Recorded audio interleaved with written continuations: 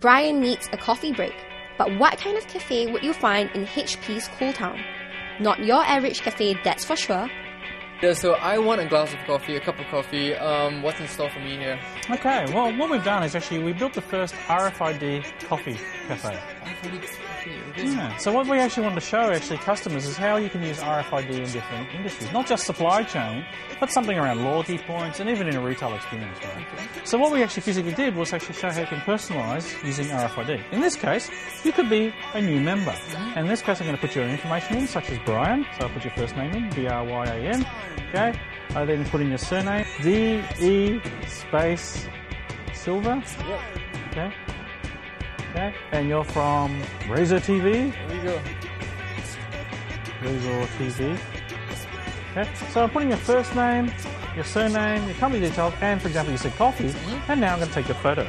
So what actually happens is, I've got a camera here, and this is just a webcam, and I can actually physically start to personalise the whole experience. So, for example, get the camera lady out of the picture. Okay, I've got your macho picture.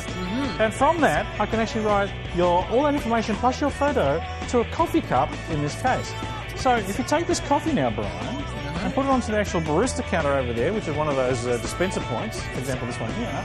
So all the information I just put all your is information in this cup. is now on there. So it's got all the details, including the photo. Okay. Believe it or not. So place it onto the barista counter, and lo and behold, there we go. Wow. That is a very debonair photo if I've ever seen one. Oh, okay. Thank you very much. So, almost as good as James Bond in the yeah. other room. Okay, so what actually happens is you can actually see three things from RFID.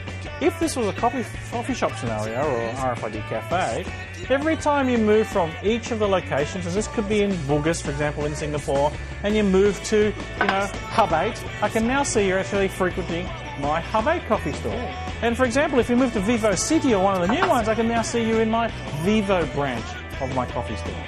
So I can actually identify three things. Object, in other words, Brian, your location, and your time.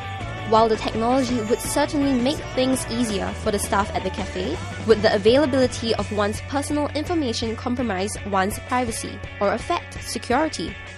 The answers are all in our next video.